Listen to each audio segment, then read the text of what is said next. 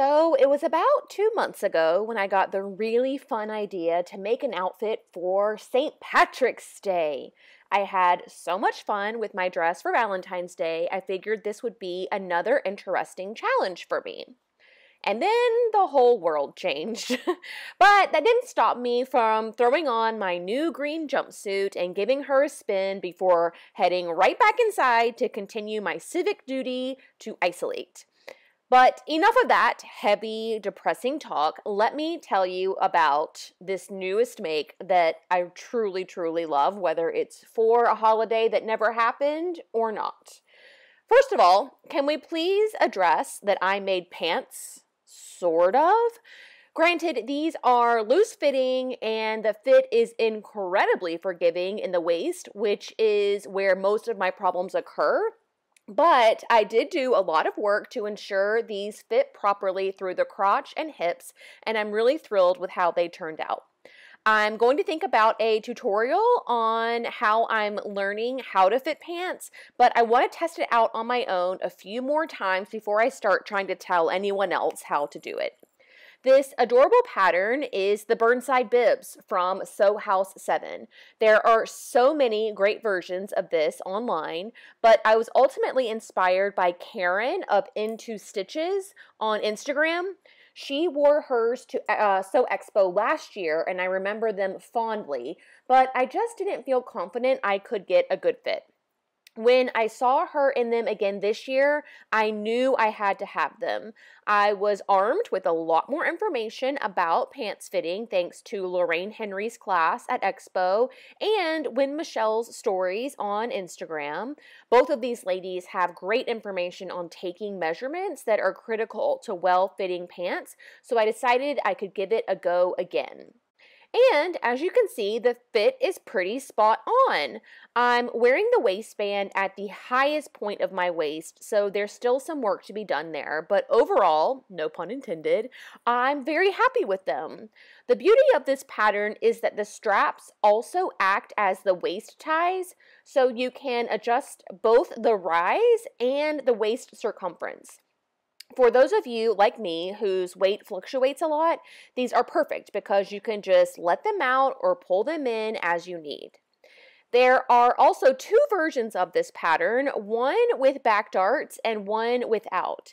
I chose to make the one with the darts to give myself a little more shaping through the hip and a little less volume through the waist. But as you can see, I still have to pull them in pretty tight to get a close fit in my waist. I should also point out that in order for them to stay up in the back, you must pull them tight across your waist. There's nothing to hold up the center back of the pants other than the tension on the straps. Also, working on a tip from Karen, I ended up stitching through the centers of each of the belt loops to give myself 2 channels to feed the straps through. This keeps everything looking nice and tidy in the back, assuming your straps aren't twisted, of course, but we aren't going to talk about that, okay? The only other fit issue I can point out is the inseam length. They are long on me. Even though I altered the length to shorten them by 1 inch already, I think I need to take up the hem another 1/2 to 3/4 of an inch and they'd be good. But as they are, I keep stepping on them with the back of my shoe, which is so annoying. Okay, so now let's talk about this amazing fabric. It's a slub texture linen and rayon blend from StyleMaker Fabrics. And you guys, they have this fabric in 22 colors. It's incredible that we have that much to choose from as home sewists. There is a color for every skin tone, every season, every style, and every occasion, which is good because you're going to want to wear this fabric everywhere. For my St. Patrick's Day dream outfit, I chose the color called Emerald. And when picking thread to match it, I found myself more in the teal green section than the true green. There is a contrast thread, warp or weft, I can never remember the difference, that is a teal color. So even though it's definitely a green fabric, it leans a little bit towards blue, which makes it more wearable in my opinion. And if it weren't for this holiday challenge that I gave myself, I would never have picked this color, but I am so glad I did. I'm wearing it here with a simple gray t-shirt, but you can also pair it with solid navy, white, black, and burgundy, or you could even try subtle prints like cream and white stripes or polka dots.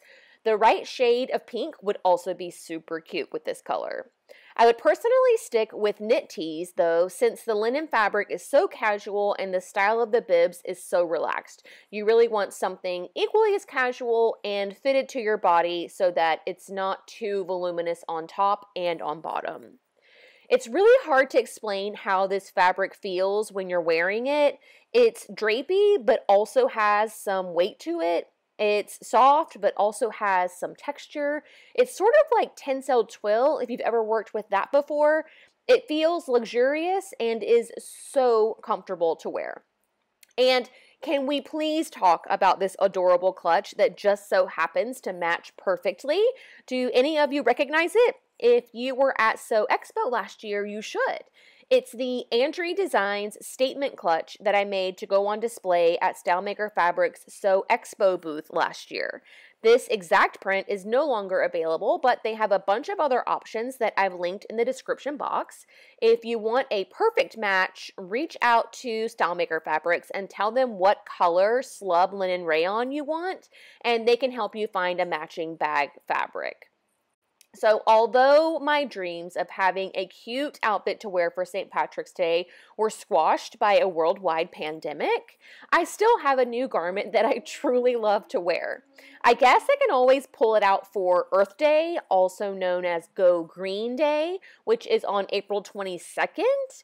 Or if all of this is still going on by then, I can wear it to a New York Jets football game or to see the Boston Celtics play.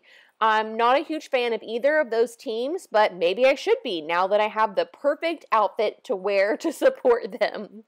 But that's going to do it for me today. Thank you so much for watching. Stay healthy and stay safe, everyone. I will see you all very soon. Bye!